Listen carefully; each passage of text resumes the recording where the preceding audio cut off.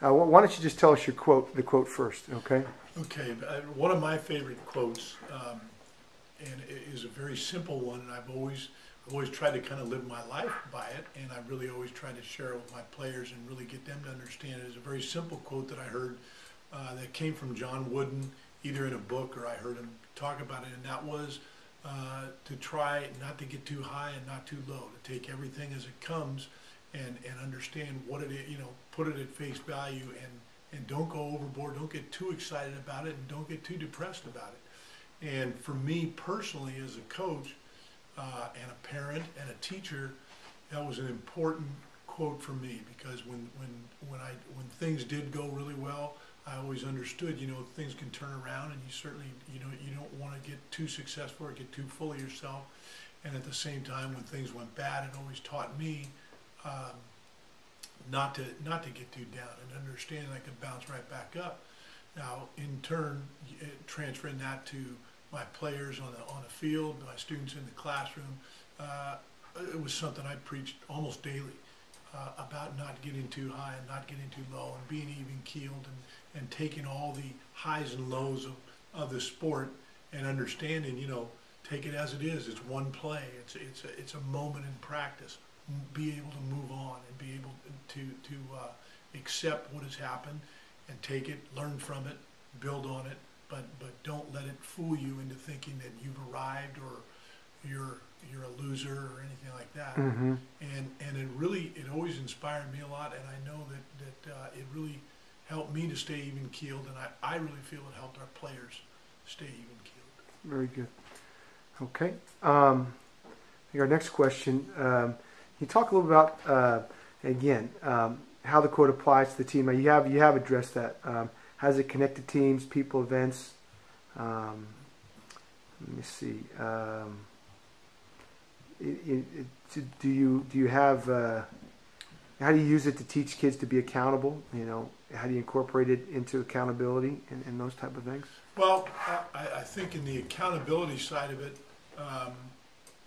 you do see extremes in emotions with kids, in the sense that their performance level is affected, usually adversely one way or the other, when they begin to get too high, or mm-hmm. maybe a little bit full of themselves, or really down in the dumps. And I think it's important to get them to understand that, to stay even keeled, to don't let things drag you down, and in the accountability aspect of it, regardless of what happens.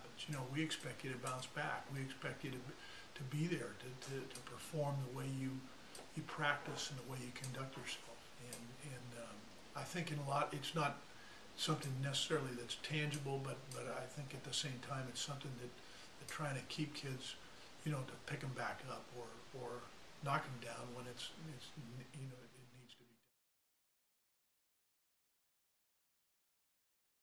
When you watch the Petaluma High School football team or a Sacred Heart High School football team, regardless of what the score of the game, I think you found kids that played on a consistent, high effort level. Kids that really laid it out there the entire game. I think I can proudly say I never have seen a team quit or give up, or I think they've always stayed even keeled. And when things have gone well, I think they've handled it well and continued to perform at a very high level.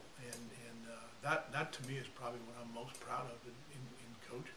Did you have a team that kind of exemplified that? I mean, what I mean by that is, did you have a team that kind of maybe sticks out in your mind, a group of kids that really were, that kept that good, probably one of your championship teams. I mean, you had a number of them. So yeah, I would say I had a number of teams at Petaluma High that I felt, I guess for lack of a better word, I think overachieved or whatever. We had a team about 5 years ago that when we started the season, in our preseason, we went to a team camp up at Santa Rosa Junior College, and we played a couple teams that we would meet later in the season, and these teams absolutely annihilated us in this camp. It was no contest, and I do think that part of the reason that we were annihilated was that these teams had done a lot of preparation for this camp, and we hadn't. And I'm not ashamed of that because it was summertime. But regardless, these teams really took it to us. As the season, let me back up for a second. When we left from that camp and came back to school, our kids were really deflated and very down and had all these high hopes like every team does, and they were just kind of shattered. And my feeling was we were going to have a tough time building them back up.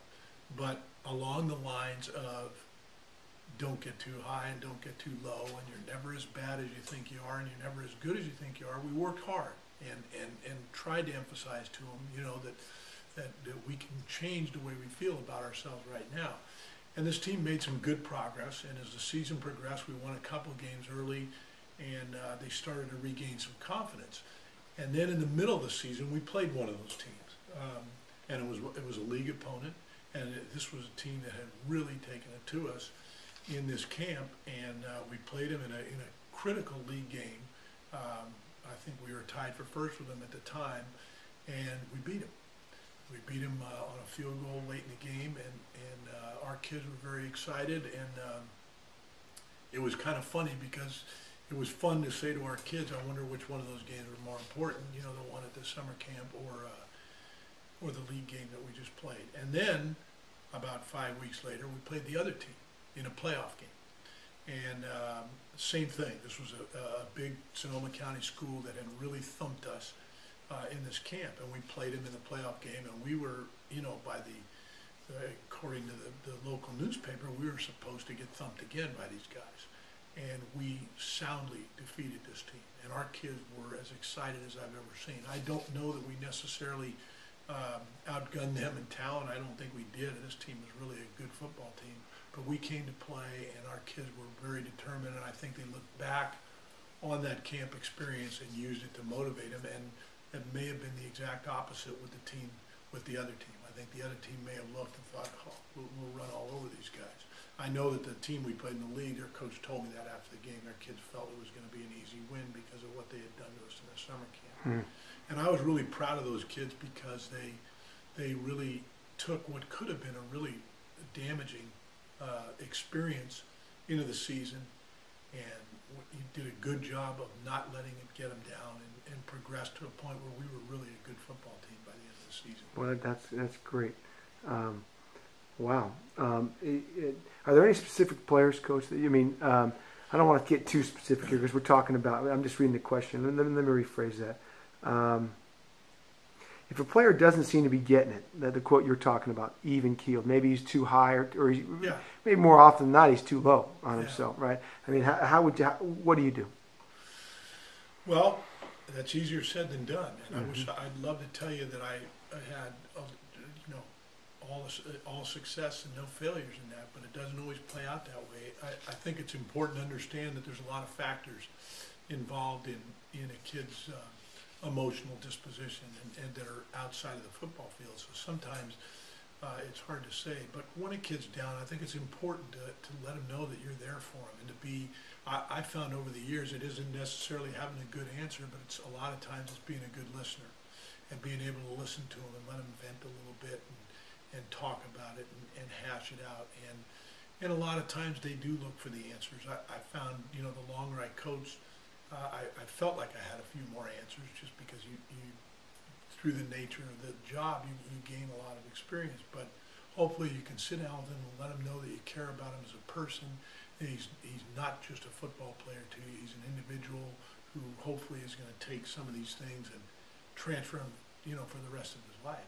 And I, you know, I couldn't even begin to pick one, but I can name hundreds of young men that I've been around that have inspired me as much as I've inspired, you know, hopefully inspired them because of the way they've conducted themselves when they played football at SH or at Petaluma, and what they're doing with their lives now. Very good. Well, Coach, that's pretty darn good.